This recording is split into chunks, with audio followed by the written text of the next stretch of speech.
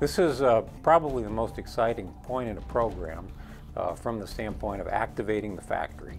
The stage of the program that we're dealing with is called confidence hardware, and that's when we take flight form hardware, run it through all the tooling, use that for subsequent testing and fit-ups.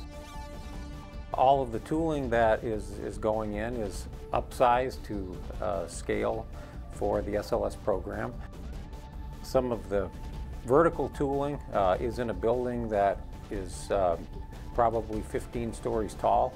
The largest section of the rocket is the fuel tank, the hydrogen tank. You have to stack that with the other sections of the rocket, inner tank, the engine section, the forward skirt, put all that together, and you've got a very large rocket. We're looking at completing the first flight vehicle at MAF in May of 2016, and we're on track for that. SLM is selective laser melting. It's a method of turning powdered metal, finely grained powdered metal, into solid parts. The design is done straight from 3D CAD models, which is standard in the industry. You can use any kind of commercial software, and the machine takes that and cuts that into a bunch of slices and builds them slice by slice. What we have to do in order to trust the material is we have to do a lot of testing on the ground. Back in 2011, we built a duct using this process for the J2X, and we hot fired it. And what we saw was basically no deterioration of the material. We built the one part for 35 cents on the dollar. More complex parts, we think the cost savings approaches of order of magnitude. If this technology proves out like we think it will, the schedule savings and the cost savings is almost beyond imagination. The work that we're doing here is to support the Orion test flight, which is EFT-1. The hardware that we're manufacturing here in this shop is the adapter for the Delta IV launch engine to the Orion test article. To complete the welded structure, you have 3 vertical or longitudinal welds that join the barrel panels into a cone. It moves from the vertical weld tool to the robotic weld tool for the circumferential welds. The circumferential welds are the welds that join the welded cone structure to the forward and aft ring flanges, and that pretty much provides your primary structure. We within NASA are passionate about STEM. SLS was at Tennessee Tech for Engineering Week.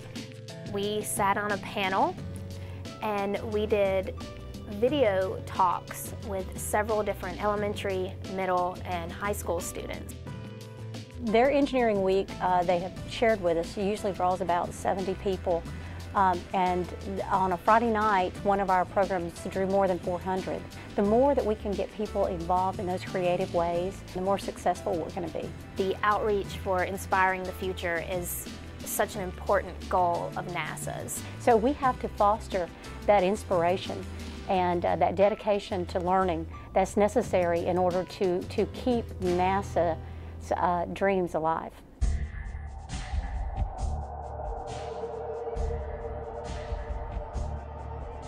There's a lot of work going on the VAB getting ready for SLS and Orion coming in 17. In the VAB, yeah, we built a full-scale mock-up. The main thing we're looking for is the handling and access. What we're looking at is we're looking at getting some of the ogive panels from the GTA, which is the ground test article. They work great to do the practicing just like we used to see them in the last. We are working pretty heavy on the EFT-1 part, and we're only 18 months away. The whole program, it's NASA successful. It's not just ground systems or Orion or SLS.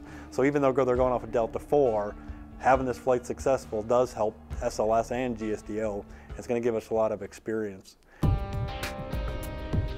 We did a one-year design on the entire crawlerway from the VAB to Pad A and from the VAB to Pad B. Over the years, the top-level rock has been refurbed multiple times. The actual foundation, the lime rock, which is what we're doing now, hasn't been refurbished since it was installed. We are reinstalling lime rock and bringing it back to print and then we'll install some fresh river rock on top, and then hopefully be good for another 50 years. Currently, the contract is about 20% complete. We're looking for a total completion date in mid-2014. The crawler transporter, as it finishes its upgrades, it will exercise or stretch and go up and down the crawlerway. We have almost 47 different projects that touch almost every system on the crawler. The driver's cabs, the brakes, the generators. We're increasing the generator capacity so we're able to provide more power to the mobile launcher, to the vehicle, to the spacecraft. Within the next 2 weeks, we're going to be able to take the belts off the crawler, remove the old assemblies, and start assembling the new components in place, followed by the gel cylinders, the hydraulic cylinders. What the gel cylinders do when you're carrying a load, they automatically keep the crawler completely stabilized so the vehicle does not see any movement, especially when you're going up the ramp. After we complete the modifications, we'll be able to carry over 18 million pounds. 18 months from launch is not very far away, really, in the grand scheme of things. You think about trying to get all the systems on board. The guys are going great guns at putting all the secondary structure in, which absolutely has to be done right before they start putting the systems in. But you think about still all the wiring that needs to be done and all the plumbing that needs to be done and welded. Back in November, we had an issue. We took the pressure vessel to proof. We had a crack generated in the primary structure. So it was sort of all hands on deck, if you will, to go figure out what happened and why and how to fix it. And so we went in and just basically the guys created some fittings to offload the cracked part of the structure, and then the technicians at the O&C went in and cut the cracks out, and they're in the process of putting that all together now. So it'll be retested in April. For the next few weeks, we'll take a little bit of a back seat to getting the crew module through its big structural test, and the structures guys will put focused attention onto the service module, getting it finished and built up, and then it goes through a structural test as well. CPAS stands for the Capsule Parachute Assembly System. We are doing the development of the parachute system for Orion. The military have developed a technique called low velocity airdrops, and they set up the conditions for which then to start the sequence of the Orion parachute system.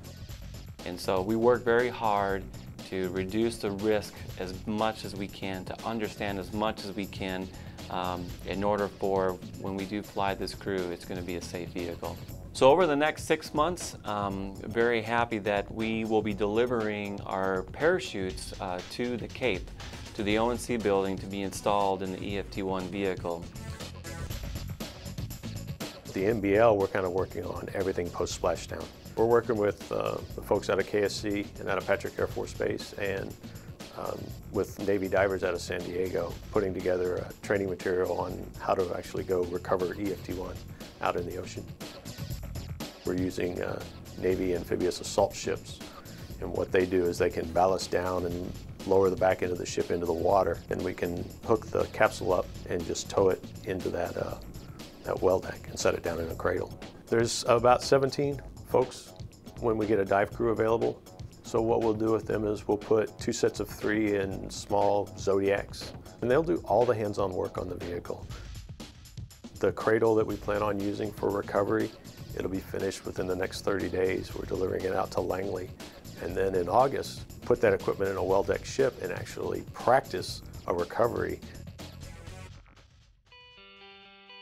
I think there was always a hope that I would be working on a vehicle that would carry humans farther outside of low Earth orbit, getting back into the roots of what NASA was built on, which is exploration. What could be more exciting than building the next great outreach for the U.S. government and for mankind, actually? You have to let people know that we're still here.